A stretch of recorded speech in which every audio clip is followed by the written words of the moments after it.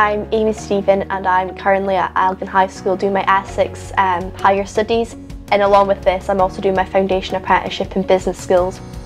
I found out about the Foundation Apprenticeship at school when I was speaking to my guidance teacher about my Essex subject choices. My name's Douglas Andrew and I'm a Learning and Development Manager with NHS Grampian, with specific responsibilities for employability and apprenticeship programmes. We decided to choose the two frameworks that linked in with our workforce plan. The first one was the Social Services and Healthcare framework, and we also chose the Business Skills one, which Aimee is currently doing.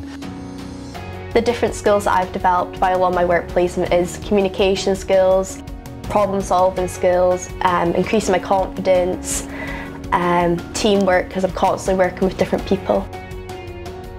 The thing I like most about my placement at the NHS is the variety of different tasks I get given. Douglas has always got something different to hand me out to do, so the experience is really beneficial because of the wide variety of things.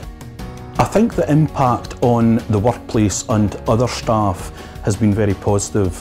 I think that the mentors in particular have developed their skills in this area. I would definitely recommend a Foundation Apprenticeship to anyone that was still at school. It really does open your doors and your chance for the future, as it makes you stand out from the crowd.